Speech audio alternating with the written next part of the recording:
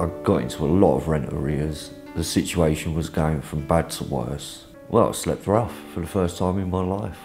That's one of the worst experiences I've ever had.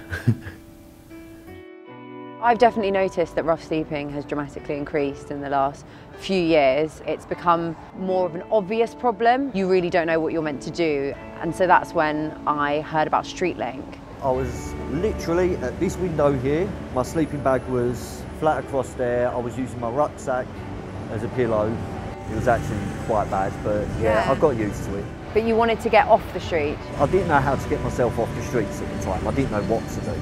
One day I was just sitting down and someone approached me from an outreach team, asked me how long I'd been homeless and asked me about myself, and they referred me to a night shelter. And it wasn't until about 3 or 4 months later that I found out that someone had actually referred me from StreetLink to the outreach team. Now that we've got the opportunity, I'd like to thank someone who actually does go out there and do that. It's very nice what you do.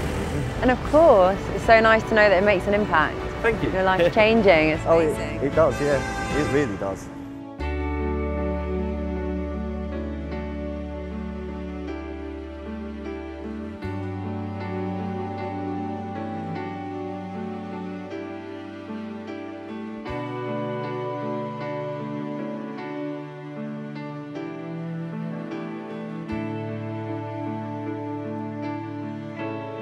Some of the people who are sleeping rough are some of our most vulnerable people in this society. The reason that I do the role that I do is because I believe that everybody deserves dignity, deserves a roof over their head, and to live a safe life away from the streets, achieving their potential. So Paul, what happened to you after you were referred?